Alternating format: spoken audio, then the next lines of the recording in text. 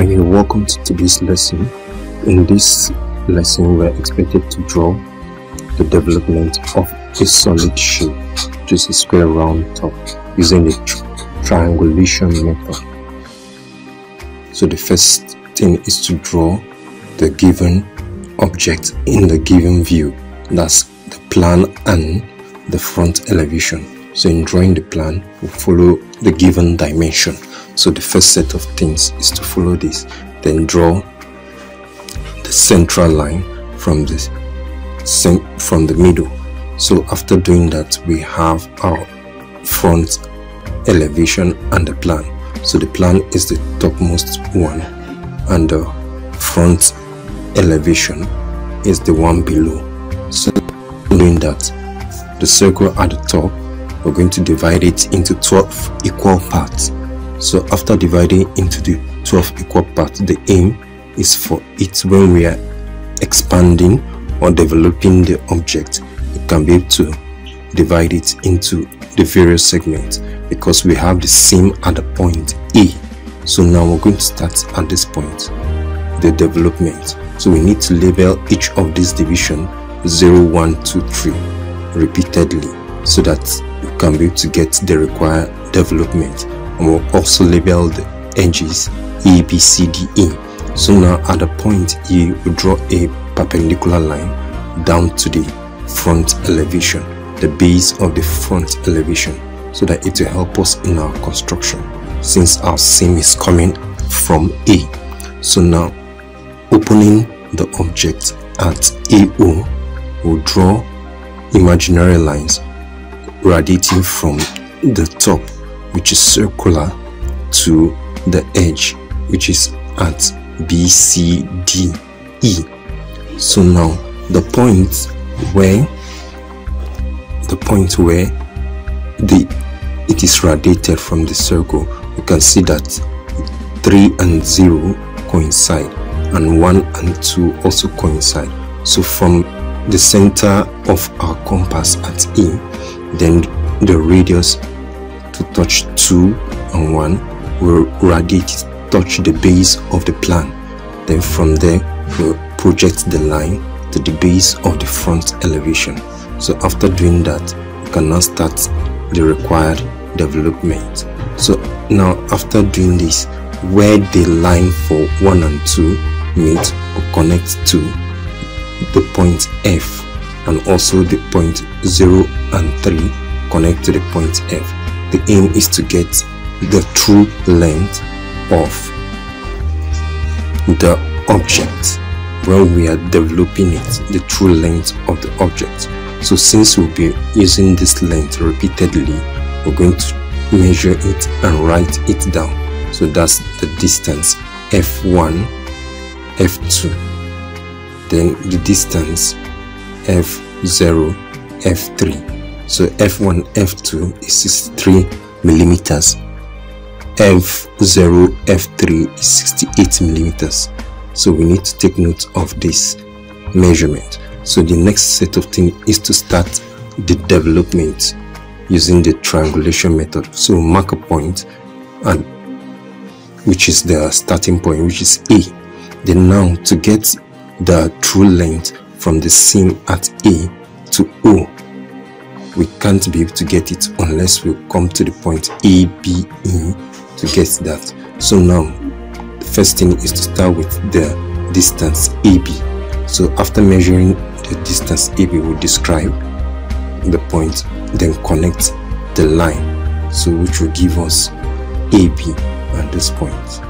So now to get the distance AO, we'll take it from the front elevation, which will give us the true length. So from this point A to this angular point, it will give us the point AO. So we describe at this point. So we still don't know the exact point for O. We take the point OB, which is the true length will be FO, which is 68 millimeters. So at the point B, we describe with the center of the compass over there, then we'll describe point where it meets the initial arc we describe, we'll get an point O. So we'll connect the line AO, A0 and B0 so that it will give us the required triangle, the first triangle which we will need to get our development. So after getting this, we now move to get the distance B1. So B1, the distance is 63 millimeters. So with the center at B will describe up there. Then now the distance between each of the divisions of the circle is 12.5 millimeters, which will help us in the construction. So now from 0 to 1, the distance is 12.5. So with that we'll describe to get the point 1. Then we'll connect the line from B to 1 to give us B1. So we'll repeat the same process for 2 to get the distance B2. The distance is 63 millimeters. So we describe with the center at B, then we'll describe somewhere above it, then with the distance between 1 and 2, which is 12.5 millimeters, we'll mark. So we'll now get the new point 2.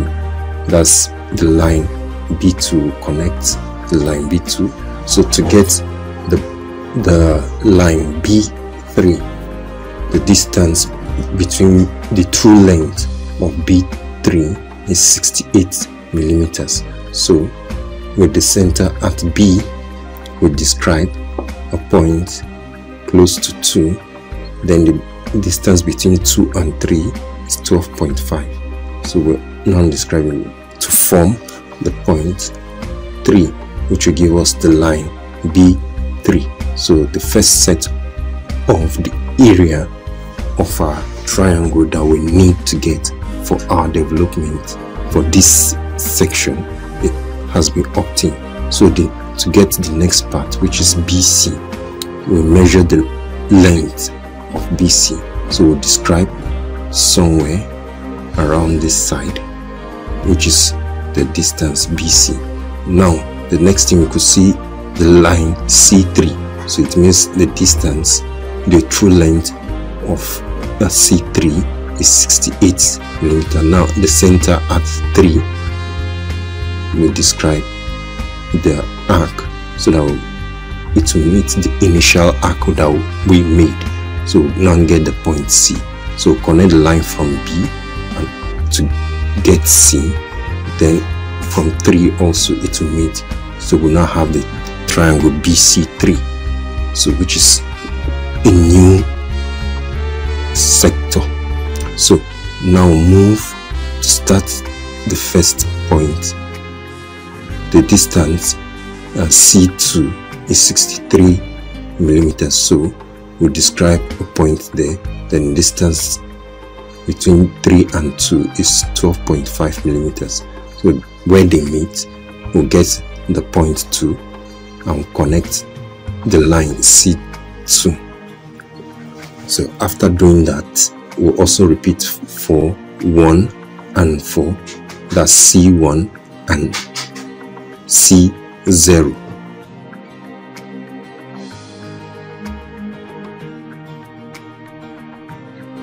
So we'll repeat the same process for all through. We'll get this. So now we've gotten all the required points for our development, which we obtain from this. The last point for the O for A is the same way we started it. So now if you notice it, the arc that is obtained in this development is the same thing as a circle. So we'll get a midpoint. So we use our compass, not French curve, to get the arc, so which is a very smooth arc. So after doing that, we get that point which is required. So here is the required development of the square to round top using triangulation method. Thank you for watching this tutorial. Be sure to subscribe to this channel for more videos. Thank you.